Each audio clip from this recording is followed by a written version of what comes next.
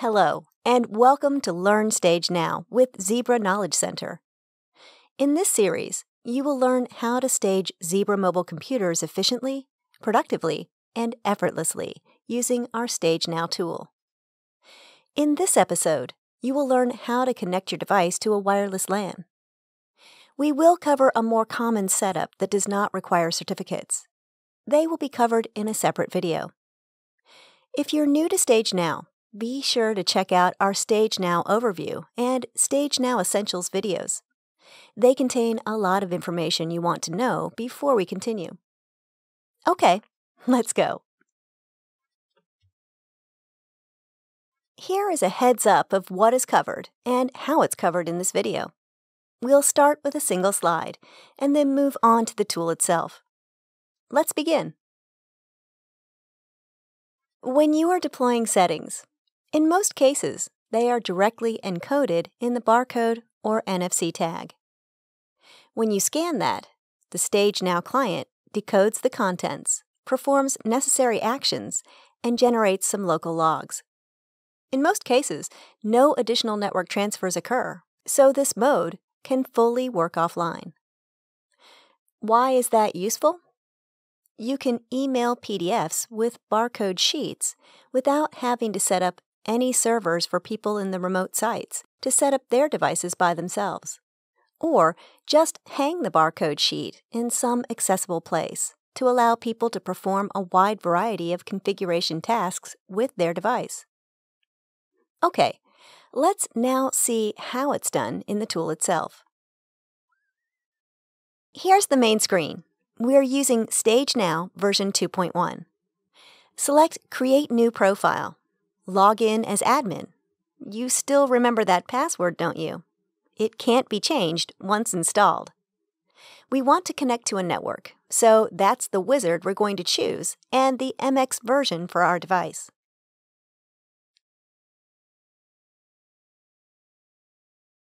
Give it a name. Press Enter. Yes, we want to use the StageNow client.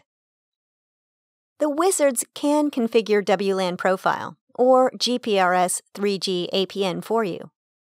I encourage you to explore the GPRS path as homework for now. We'll go with Wi-Fi. If your network requires a certificate, answering Yes Here will take you through a chain of screens, allowing you to select the CA, Certification Authority, Server and Client Certificates, which will then be embedded into the barcodes, NFC tag, provided the tag can hold that much data. We will go via a simpler PSK-based route, so choose No. This step is quite interesting. Why would you want to disconnect from the network? Well, if your device is fresh out of the box, you don't need to. But if your device already has some networks defined, you might. Here's why. The Android Connection Manager is built to dynamically switch between networks looking for the best one. Thus, sometimes it may not switch to the network you want just because the old one is better, for example, has stronger signal. Or it might jump back to another network while you're in the midst of the configuration process. What good would that do? Thus, we're giving you two ways of bulletproofing your process. First, you can explicitly instruct Android to disconnect from existing network, if you know the name. Then, you can connect to a new one, and it will always work. But what if you don't know the name? Then you can use the next step instead.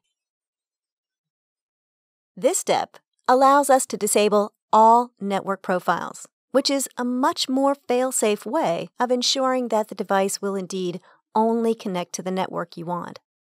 So choose Yes. And note that everything is already pre-selected for us, so we can simply continue. Now, we definitely want to add the network. Most of the options are pre-configured for us. We only need to give it an SSID and choose a security mode.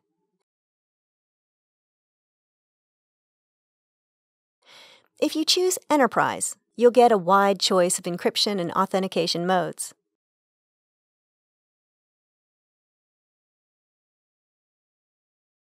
We will go with PSK, so we'll choose the personal mode. We'll choose a strict WPA2 mode with CCMP encryption. Unchecking Protect Key allows you to see the input characters.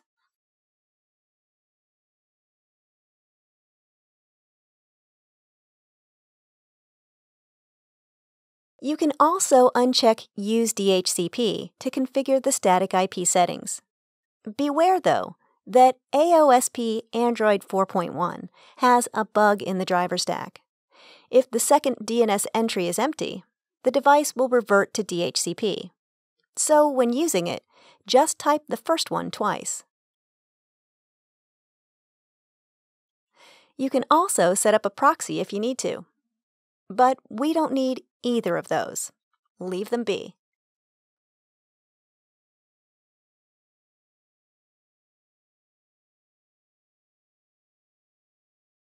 We also want to save this profile setting for future reuse. Next time we need to connect to this WLAN, we can just say Reuse Saved Setting and choose it from there.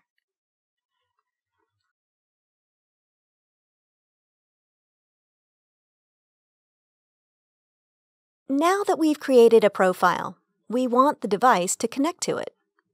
The reason these steps are separated is that maybe you want to push several WLAN profiles to the device, say staging and multiple production networks, but only connect to one of them right now, the staging one.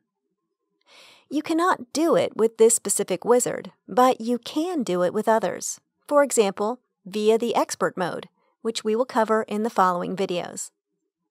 For now, note that everything is pre-populated for us, including the SSID from the previous step.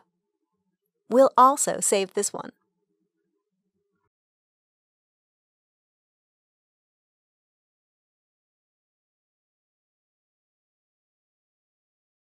If you are seeing this screen, you're either using old StageNow version or have legacy staging mode turned on in settings.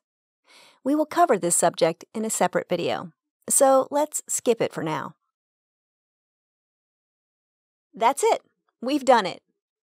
Let's review our profile steps. We've disabled all network profiles so that they don't interfere. We've created a new one. We've told the device to connect to it. Now let's provide a meaningful description.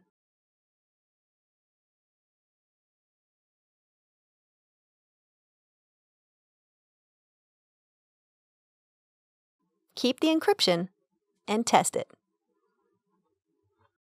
We'll test it using the PDF barcode sheet from Computer Screen. So we'll publish a PDF 417 barcode and hit Test.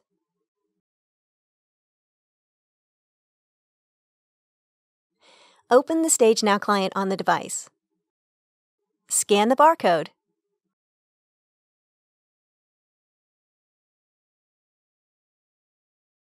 Voila! We've done it. Now you can connect your device to Wi-Fi using StageNow.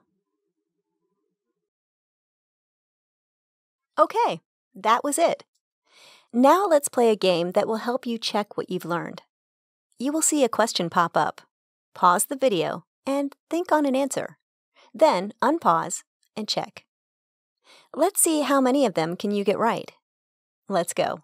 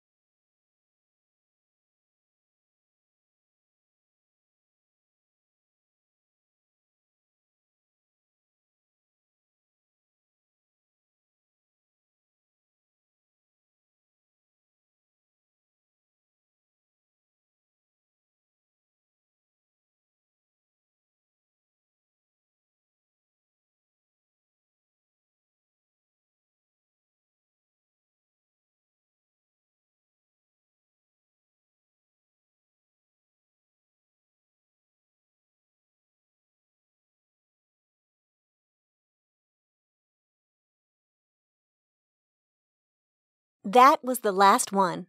Hope you did well. Congratulations, and thank you for watching this video. You can now connect a device to a WLAN.